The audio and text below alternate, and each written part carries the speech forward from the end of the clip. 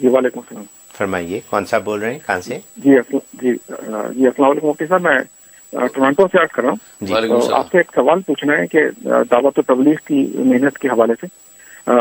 سوال یہ ہے کہ پچھلے 10 سالوں سے دعوت و تبلیغ کی محنت جو ہے وہ ایک شورا کے تحت ہو رہی تھی. ایک شورا تھی 12 ساتھیوں کی, تو وہ بزرگوں کی علماء کرام تھے اس میں. تو وہ حج کے موقع پہ اور ایک اجتماع کے موقع پہ جمع ہوتے تھے, اور جو سال کے امور تھے اس پہ مشورہ کر کے فیصلہ کر لیا کرتے تھے. اور شورا جو تھی انہی میں سے جب جمع ہوتے تھے ان میں سے کسی ایک کو امیر بنا لیا کرتے تھے شورا کا. تو لیکن پچھلے 10 سالوں میں زیادہ تر احباب کا اس میں سے انتقال ہو گیا. جو ابھی جو 2 باقی بچے ہیں ان میں ایک مولانا صاحب صاحب ہیں اور حاجی عبدالوہاب صاحب ہیں. تو مولانا صاحب صاحب کو کچھ لوگوں نے جو وہاں کے کچھ تھے حضرات ان کے, انہوں نے ان کو امیر بنا دیا. لیکن جو باقی حضرات تھے اس وقت نظام الدین کے, ان کو ان سے اختلاف تھا کہ وہ چاہ رہے تھے کہ شورا کا کام چلتا رہے جس طرح شورا چل رہی ہے, اور شورا میں اور ساتھی ایڈ کر دیے جائیں جو بزرگ ہیں اس وقت, اور شورا کی طرح کام چلتا رہے.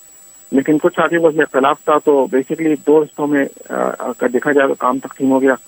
ایک گروپ جو ہے وہ مولانا صاحب کو اس وقت امیر مانتا ہے, اور دوسرا گروپ جو ہے وہ شورا کو مانتا ہے. تو شورا تو بنا دی گئی تھی لیکن مولانا صاحب کو شورا پر شرح صدر نہیں تھا. تو اب معلوم یہ کرنا ہے, سوال یہ ہے کہ اس صورتحال میں ایک عام آدمی کیا کرے. جس کا اب ہر جگہ دیکھا جائے تو یا تو کوئی کہہ رہا ہے ہم مولانا صاحب کے ساتھ ہیں, یا کوئی کہہ رہے ہیں ہم شورا کے ساتھ ہیں. تو اگر دونوں ہی کو اگر کوئی صحیح سمجھے یا اسلام کی روشنی میں اگر کوئی فیصلہ کرنا پڑے تو کیا کرے؟ کیا حضور صلی اللہ علیہ وسلم کے زمانے میں, کیا آپ صلی اللہ علیہ وسلم کے انتقال کے بعد, وصال کے بعد کوئی ایسا واقعہ تھا کہ جس میں اختلاف ہوا؟ مثال کے طور پر جیسے حضرت علی رضی اللہ عنہ کوفہ چلے گئے, یا حضرت عائشہ رضی اللہ عنہ کے ساتھ جو اختلاف ہوا اس میں جو صحابہ جو چاہتے تھے نیوٹرل رہیں, یا تو ان کے لیے کیا میں معلوم کرنا چاہ رہا ہوں کہ ایسے موقع پہ. Okay, thank you. جی آپ نے بڑا اہم سوال چھیڑ دیا ہے, بلکہ اس سوال پر تو میں نے پورا پروگرام کرنا ہے, کیونکہ ایک عرصے سے مجھے بھی اطلاعات آ رہی ہیں, مجھے بھی فتاوی موصول ہو رہے ہیں, اور دیوبند سے بھی سے متعلق لوگ بھی رابطہ کر رہے ہیں, یہاں بھی علماء کرام.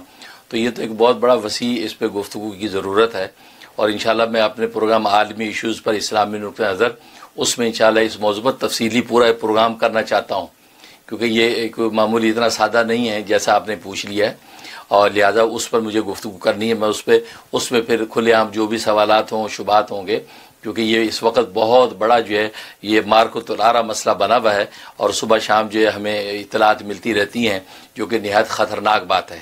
سر دست فی الحال میں بس یہی مشورہ ایک عام آدمی کو دوں گا کہ جس بھی گروپ کے ساتھ اس کا دل جڑتا ہے وہ اس کے ساتھ مل کے دین کا کام کرتا رہے. اختلاف ہو کر 2 جماعتیں بن جانا یہ تو صحابہ میں بھی ہوا, اس میں کوئی پریشانی کی بات نہیں ہے.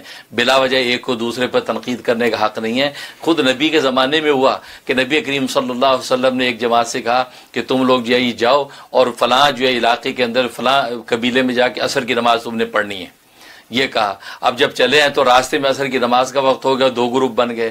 صحابہ کی ایک جماعت نے کہا نہیں وہ تو عصر کی نماز قضا ہو جائے گی اگر وہاں تک پہنچیں گے, لہذا ہم یہی نماز پڑھتے ہیں عصر. دوسرے نے کہا نبی نے کہا تو وہیں پڑھنی ہے عصر, لہذا ہم وہیں پڑھیں گے. پہلا والا کہتا ہے نبی کا منشا یہ تھا کہ اتنے تیز چلو کہ عصر تمہیں وہاں مل جائے. اب ہم اتنے تیز چل نہیں سکے, عصر راستے میں ہوگی تو قضا کی اجازت نہیں ہے. اب اختلاف ہو گیا, لہذا ایک گروپ نے وہی نماز پڑھ لی عصر کی, اور دوسرے گروپ نے وہاں جا کر نماز پڑھی.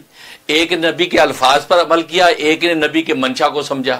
اب جب نبی پاک صلی اللہ علیہ وسلم کو واپس آئے تو آپ کے سامنے جب صورتحال رکھی آپ مسکرائے, آپ فرمایا تم دونوں نے صحیح کیا.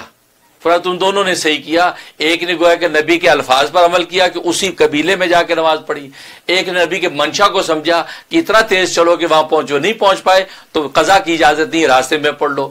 تو دونوں کو نبی نے صحیح قرار دے دیا, کوئی اختلاف نہیں.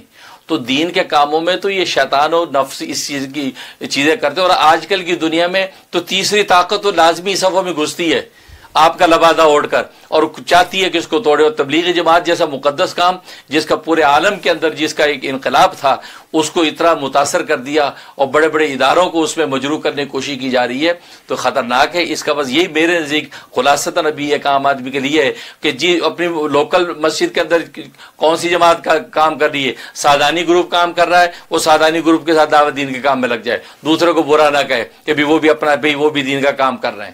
دوسرے شورائی اگر مسجد لوکل ہے تو شورا کے والی شورائی کے ساتھ کام کر لیں. تو آپ کو اصل منزل تو اللہ تبارک و تعالیٰ کی ذات ہے. دعوت تو ذریعہ ہے, تو ذریعہ تو کوئی بھی اختیار کیا جا سکتا ہے. یہ راستہ اختیار کر لے, وہ ایگزٹ لے لیں, پہنچنا منزل پہ ہے. تو آپ منزل پہ پہنچنے کی دنیا میں مختلف راستے اپنی سہولت کے ساتھ جو سوٹیبل ہوتا ہے اختیار کرتے ہیں. اسی طریقے سے آپ جو ایک جماعت کا ہے اس کو لے لیں, دونوں حق پر ہیں. اور یہ درمیان میں غلط فہمیاں پیدا ہونا تو میں بتا صحابہ میں بھی ہوئی, جنگ جمل جنگ صفین ساری اسی وجہ سے ہو گئی, لیکن نبی نے یہ کہا کہ دونوں جنت میں جائیں گے. تو بات وہی ہے, اس لیے تو آپ اس پہ پریشان نہ ہو. تو عام آدمی بس یہ سوچے, اس کی علمی اور تحقیقی مسائل میں نہ پڑے, وہ علماء کا کام ہے. وہ یہ دیکھے کہ کس جماعت سے دل ٹھکتا ہے, یا یہ سوچے کہ میری لوکل مسجد جماعت کس کے ساتھ ہے, میں اپنے کام میں لگے. تو کام آپ کو کرنا ہے, بس اس کی پوچھ ہوگی. باقی آپ یہ جو آج کل رویہ شروع ہو گیا ہے, وہ ایک دوسرے کی مسجد میں برداشت نہیں کرتے, وہ اس مسجد میں چلے جائے اس کی بستر نکال کے پھینکتے. پہلے غیروں کو شکایت ہم کرتے تھے, آج تو اپنے ہی دوسرے گروپ والوں کو نکالتے ہیں. اس کا مطلب ہے ان کو وہ دین میں لگے ہوئے ہیں, دین ان کو نہیں لگا.